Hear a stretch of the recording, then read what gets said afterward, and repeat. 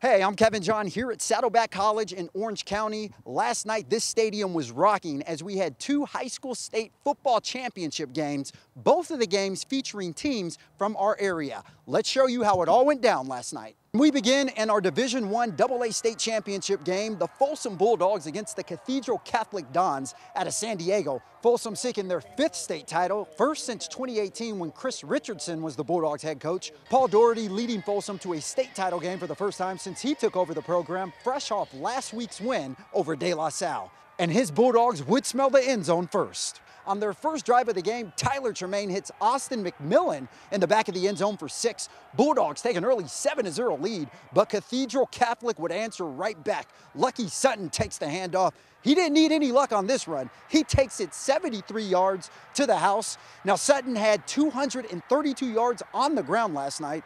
Folsom would trail 13-7 at the half. To the third quarter, Tyler Tremaine trying to do everything he can, but he is picked off by Victory Johnson. Johnson smells victory as he takes this back for the pick 6. But see, Tremaine would shake it off, and on the next drive, he throws a bomb to Austin McMillan, who's waiting for it right there in the end zone. Great pass. That would pull the Bulldogs within 6, but that would be the closest they would get. Cathedral Catholic goes on to win this one by a score of 33-21.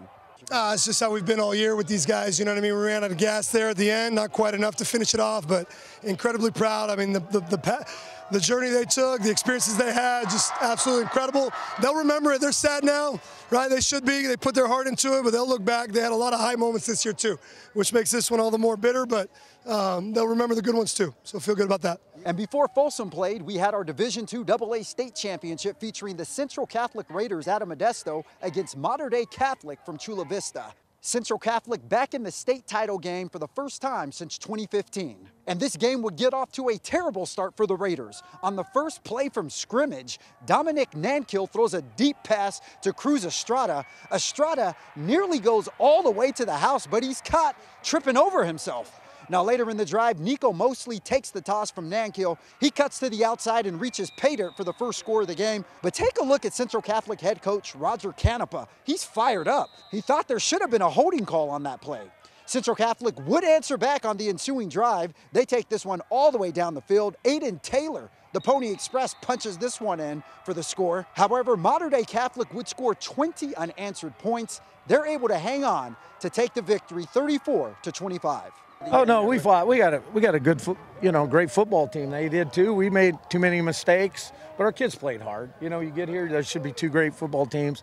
They outplayed us today. You know, another day it might be different, but it is what it is. Move on.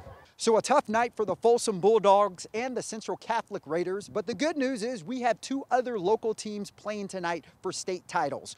Argonaut over in Jackson and Vanden in Fairfield. We'll have those highlights later on tonight at 11 o'clock.